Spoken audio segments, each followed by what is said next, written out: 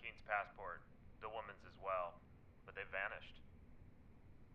And Jared Clayton? They're moving him into a nursing home outside of Stad, on agency pension, of course. Of course. All right. We tie up the usual loose ends, release statements about terrorist cells to cover up, and tomorrow morning we'll be back to business as usual. Good night, Agent Henry. Sir, there's just one more thing. It's very late. It's about the Kozlenko affair. What about it? I did some research. As you know, the NIA keeps excellent records. Kozlenko's defection had a Class A security clearance. And in 1988, there were only 2 people other than the operatives themselves with that kind of clearance on that specific project.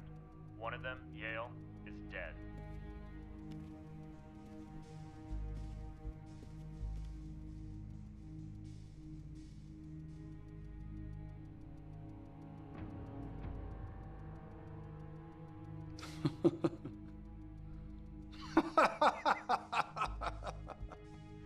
Oh, God.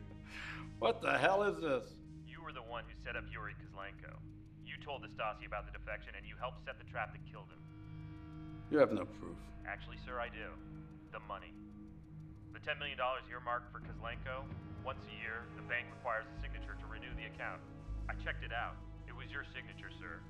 The only thing I can't figure out is whether Jared Clayton was working for you or you were working for him. I knew you were ambitious, Agent Henry. I just didn't know how ambitious. Security is on its way up to you, sir. You might want to call your lawyer. I'm not going to be calling anybody.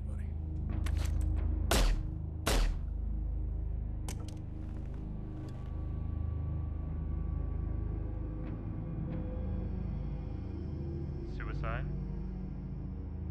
Sounds good. I'll release a statement in the morning. You should get some sleep, Agent Davis.